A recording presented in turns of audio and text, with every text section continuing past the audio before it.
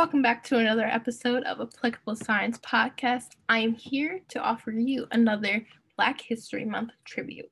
Today, we are talking about the father of Black history, and that is no other than Dr. Carter G. Woodson. Dr. Carter G. Woodson was born in New Canton, Virginia, and he was a son of former slaves. During his lifetime, Dr. Carter G. Woodson, he saw the importance of the philosophy of history.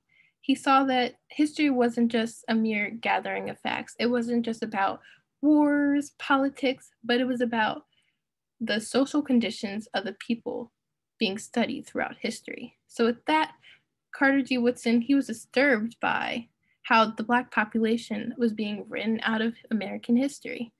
And he sought to challenge himself to get Black Americans written back into American history.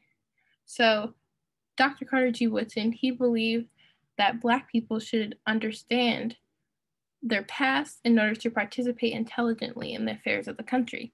He believed that Black people needed to know their history because it was important to young Black Americans in order to build themselves up and then become more productive citizens in society.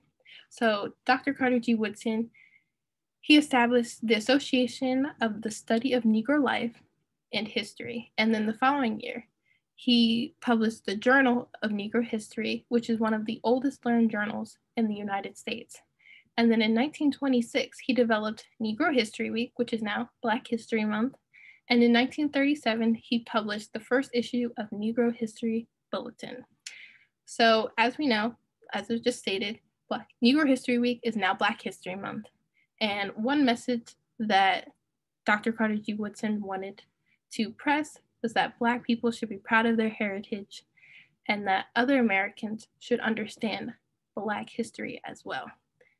And so one other thing that Dr. Carter G. Woodson wanted to push was that at that time, Negro History, Black History Month was important and necessary. But he hoped one day that there would be no need for a Black History Month because Black history would be American history and people would understand how Black Americans are an integral part in American history. So with that, there is still a need for Black History Month and to further inform people about the need of Black history and how it has impacted American history. However, due to Carter G. Woodson's efforts to push Black history back into American history and the awareness of it, we are much further along than if we were not to have it. But I would like to thank Dr. Carter G. Woodson for pushing the narrative and for establishing Negro History Week to then have Black History Month. And with that, stay tuned for tomorrow's Black History Month tribute and happy Black History Month.